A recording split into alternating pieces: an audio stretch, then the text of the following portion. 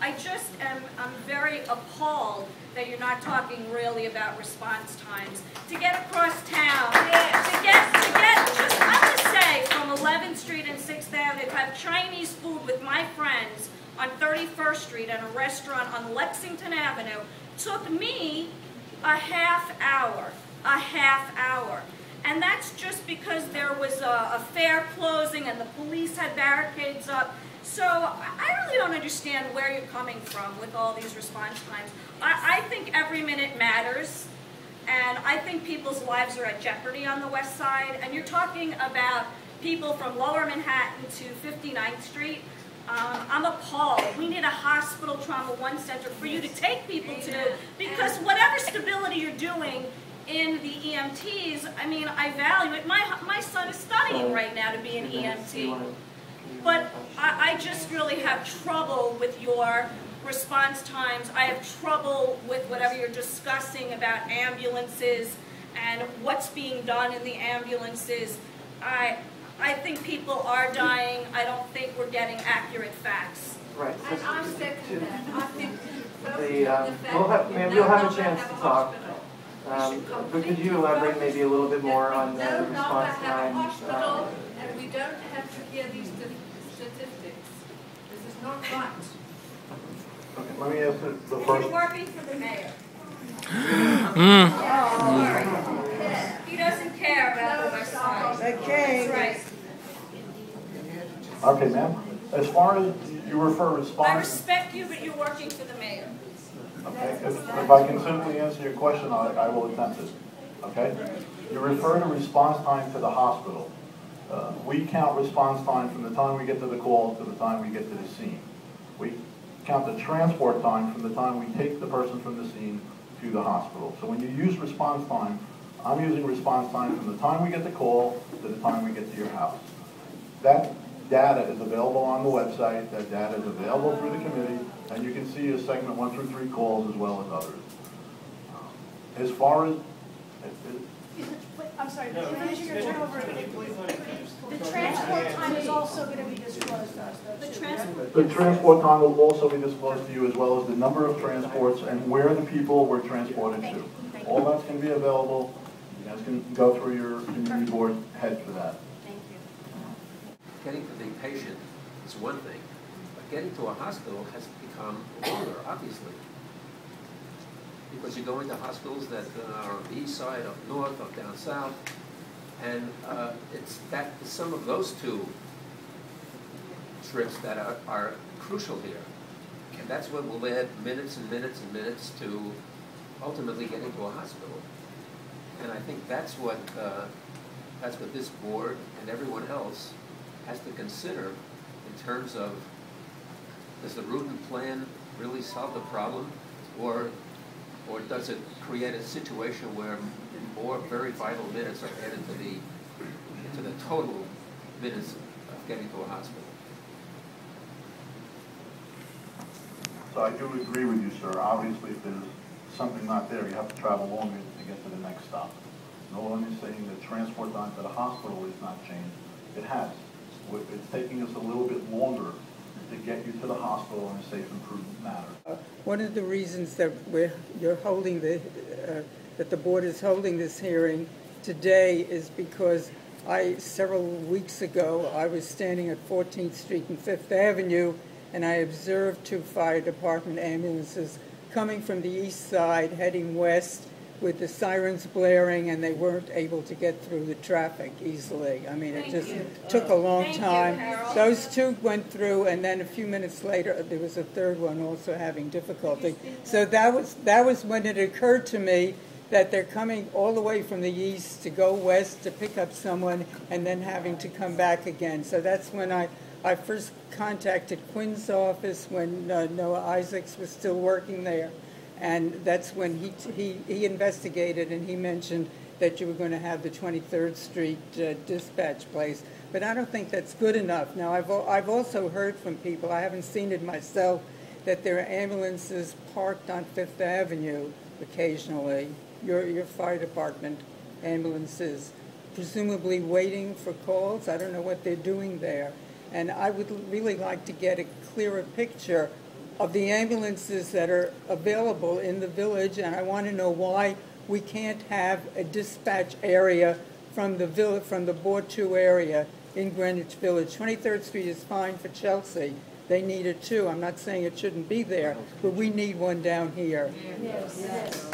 Thank you, Joe. Thank you, ma'am. We have a facility located on Clinton Street by South Street. That's Station 4. That's Where?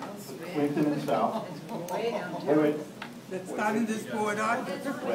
We have ambulances that are strategically placed throughout the community that you see on cross-street locations. Just because they leave that particular facility, they only start their day and end their day there, but they're strategically placed throughout Lower Manhattan, throughout the entire borough and throughout citywide. I can provide all the data again of where maps, where all the ambulances are sitting for their cross-street locations, the amount of calls they do, and where they sit is merely where they're parked when they're not getting a call. The ambulances that you refer to going through a transverse road like 14th Street or any other transverse road that tries to cross east and west, it is usually an issue throughout the borough of Manhattan. It's not only one ambulance that's going through, sometimes they're going back and forth simply on where the next call comes from. We use a dispatch system that has 3 frequencies for the borough of Manhattan. Because you mentioned the word frequency, I figure I would just elaborate. We have a Manhattan South frequency, a Manhattan Central frequency, and a Manhattan North frequency.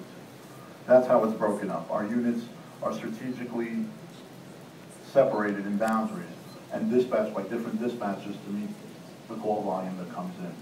As far as seeing 2 ambulances going in a particular direction, that's not that uncommon because we sometimes do dispatch 2 ambulances to a particular call type, as I elicited before with a cardiac arrest or a high priority call. Where the ambulances sit is basically on a corner that's designated because we see high call volume in that particular area and it's strategically placed there to respond to those calls. At the end of the tour, they go back to a facility like Station 4 on South Street, like the new Station 7 on 23rd and the High Line, or Bellevue Hospital, Metropolitan Hospital, Harlem Hospital, Beth Israel, and the various hospitals that run ambulances. They all turn out of different places and go sit on corners. Hospitals that are far away from here. Where are these ambulances sitting? Are they on 5th Avenue? Are they on 7th Avenue? Some are on 5th Avenue. Some are on the east side. Some are on the west side. They're scattered throughout. Some are BLS, some are ALS, basic life support and advanced life support. They're strategically placed in the community based on years of data and constant trending of where the calls are coming in, and we're trying to meet those calls by putting those units on those street corners. So quite often you'll see an ambulance sitting there waiting for a call. That's because that's the corner they're assigned. I was a nurse at St. Vincent for 25 years, okay? I love you guys. We have the best EMS in the world. Yes, we do. Response time is not transport time. You came in talking about response time, was selling us on that, okay, that number, which was a good sale.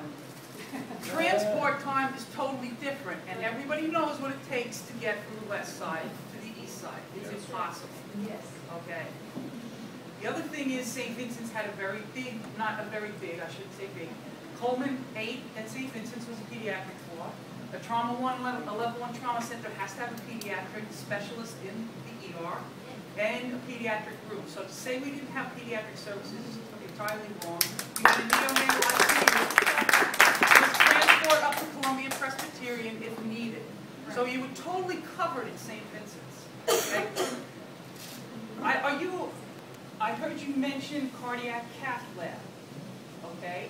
This new freestanding ER will not have a cardiac cath lab. There are no stents being put in. So I want to know what your protocol is going to be when you pick somebody up. Will you take them to this freestanding ER, or will you be like the city of Miami, who totally disallows the ambulances to go near a freestanding emergency room? Because you guys will be liable if you make the wrong call. That's right. Yes. Okay, I have another one. Okay, I have a few. When the World Trade Center went down, where'd you transport to first? Hello. Hello, I was there. I was there. I saw. Where'd you transport to first? St. Vinny's. No, where did you transfer? They would go to level 1 trauma center, right? Lower Manhattan. Can I answer that? Well, do you have maybe a third question? If you We can all answer know those, us. that'd be good. So we'll take your first one. Okay. So if we have a STEMI patient or a patient that needs cardiac catheterization, we contact telemetry because we have to wind up getting a notification to the particular facility that has a STEMI center or a cath lab. If the facility doesn't have it, we're not permitted to go there. So if this model that's coming up of a freestanding ER doesn't have it, we're not permitted to take that particular patient, nor would we take a patient where it would be no good. Wow. Okay, so So the that's protocol. freestanding ER is an urgent care center for really, with a few bells and whistles. So I really don't want to postulate on what this freestanding Charges ER. more money. Okay, good. Okay, you have a second part. You have 911. So the Trade Center, 9/11, that whole. Yeah. So the great data suggests, and unfortunately we were there that day, is a lot of people self-evacuated and overwhelmed with particular ERs that are in Lower Manhattan. St. Vincent's being one of them, Beekman being another one, and there were patients spread throughout Lower Manhattan, and many patients were shipped, some to New Jersey, some over to Brooklyn, many uptown, and at the final end, after days and days and days, it became not so much a rescue effort or a transport to the hospital, it became a recovery effort, or a recovery of those particular folks who were in the World Trade Center. So just to answer your question, those ERs were overwhelmed in the first 2 hours of the disaster, and it had nothing to do with 911. It had everything to do with... No, but my point was, you transported to the closest level 1 trauma center, because that's what your protocol calls for. Yes, we did. Okay. And when St. Vincent's was standing there, we took patients there. Right. But it's not there today, Okay, and but we don't have I that just option. want the board to understand that without St. Vincent's, the transport time cross-town, uptown is impossible. Right. And Okay? And it's not his job is to sell you that, his job is to sell you on response time, but not to One of talk the about fortunate things that Can you explain what you meant by geographical nightmare? Geographical nightmare is simply a comment that says, if there was something here on the west side that's no longer here, I can't go here anymore, I have to go someplace geographically close that has that particular designation of a stroke center or a STEMI center or a 911 receiving hospital. So that's what I meant by geographical nightmare. Thank you.